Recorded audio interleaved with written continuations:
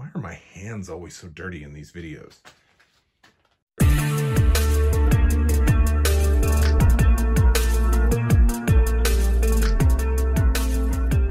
Greetings, fellow DIYer, and welcome to my video. So here we have the differential for a Jaguar IRS. Unlike your typical rear end, it gets solid mounted. So you would think setting the pinion angle would be simple. You measure the angle of the transmission, see how much it's sloping down, and then you set the differential to match, angling it up, solid mount it, and away we go. Sadly, it's not that simple. So this is a differential out of an XJ6. When it's sitting flat on the bench, your mounts for your lower control arms are parallel to the ground.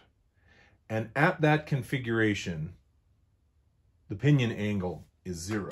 Now we can change the angle on this. We can just simply lift the snout, change the angle. As soon as that stops moving, it's going to be right around 5 degrees, the typical down angle of a transmission. But now we are no longer parallel with the road. There's almost a ½ an inch of difference between this point and this point in relationship to the surface.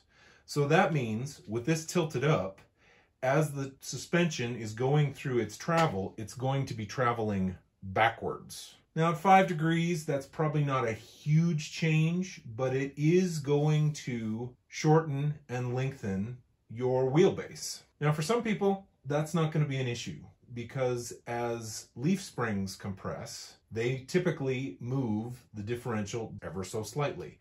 So really it's a 0 effect. I mean, if we're going from a regular rear end to an independent rear suspension, we're still having the same issue, so it's really not that big of a deal.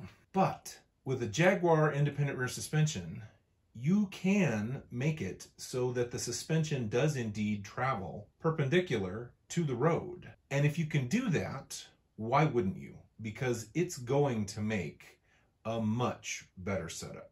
So from a practical standpoint, making the lower control arm move perpendicular to the road would be as simple as raising this in just a little bit and lowering this in just a little bit.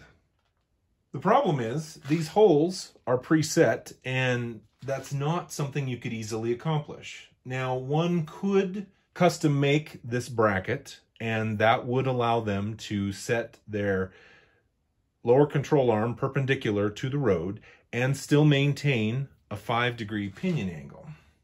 But there is a much simpler solution. This is the bracket from an XKE Jaguar rear end, and its holes are drilled in a different location.